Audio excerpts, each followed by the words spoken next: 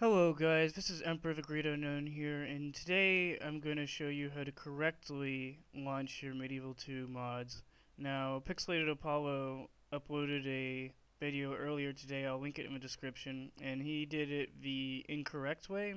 I'm just going to take a brief minute to explain why, but basically what Steam did, this only applies to Steam by the way, what Steam did over the, I guess last summer is they had to update compatibility to multiplayer, and what they did is they changed things around so that the regular Medieval 2 game and Kingdoms run on the same executable file, basically the file that runs the game. So you'll find out that when you install a lot of mods that were made for Kingdoms won't run. Now I'll show you how to fix this. First we need to get to the Medieval 2 directory, so we go to Properties, we go to Local Files, and we go to Browse Local Files, and then bam, we're here. So basically, in the disk install, you would have a second executable here called Kingdoms, and this was used to launch the Kingdoms expansions and all the mods that relied on that, which most mods do nowadays. But what happened is this Medieval 2, if you look at it, it says, it actually says, if you scroll over Medieval 2 Kingdoms, or Medieval 2 Total War Kingdoms, and this is basically the Kingdoms XE with a few updates launched by Steam. So I'm going to show you an easy way to fix this problem and the more correct but a slightly more difficult way. So if we go to my mods folder, I'll just take the retrofit mod here. Now most tutorials will tell you to rename the mod folder to Americas, and this is very, very bad.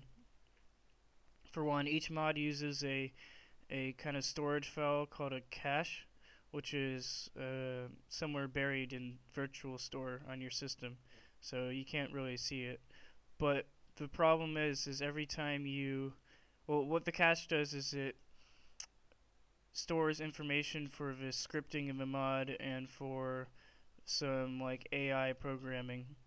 So every time you rename a mod to Americas or change mods, you're basically jumbling up this file, and this leads to a lot of crashes, especially on mods like Third Age and Stainless Steel that rely heavily on scripting. They have huge script files. I mean, and you could get crashes in battles and so forth with Battle AI. So it's very, very bad, and I think most people who experience crashing, this may be the source of their issues.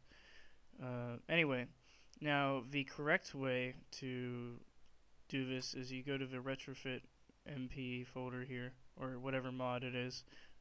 Each mod has a config file and a bat file.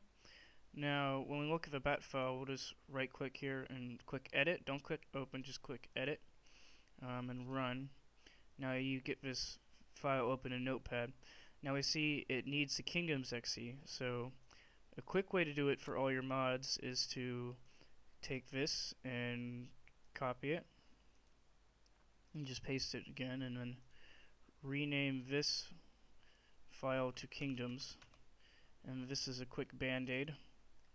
So now when we go to run the mod, which will be here, run this file, and then yep, we're running it here, so it starts up. Now I'm just gonna execute this. Now if we, for instance, delete this, yep, we'll delete that, and then go back and we try to run it, it doesn't work. So this is what you'll face usually.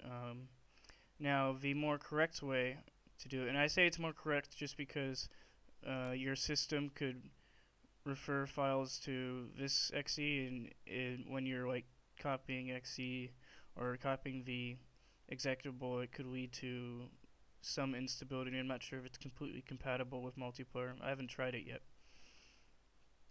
But so far I've seen that the copying method works, but more correct way and perhaps harder because you gotta do it for every mod, is to actually edit this file right here. And yep, click run. And then just rename this Medieval 2. And that should be the same file that was found in the main directory. And then if we click this, it runs. So we're good to go there.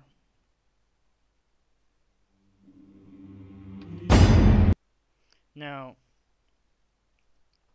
for instance, I could right click and create a shortcut here and then rename it to whatever I want. So I'll just say retrofit MP. Yes. I guess I already made one. So, and then just copy it there, and then you could run the mod from your desktop, provided you have Steam open.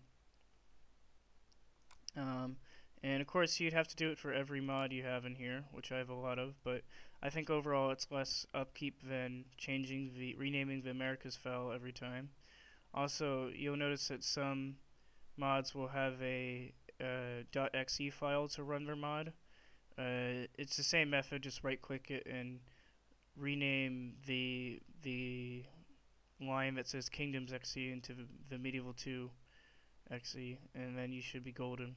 So I hope this sort of tutorial was helpful, and I hope it enlightened you on the reasons why not to rename the Americas file and why there's a correct way, and hopefully this will help with the stability of your mods. Anyway, thanks for watching. Have a nice day.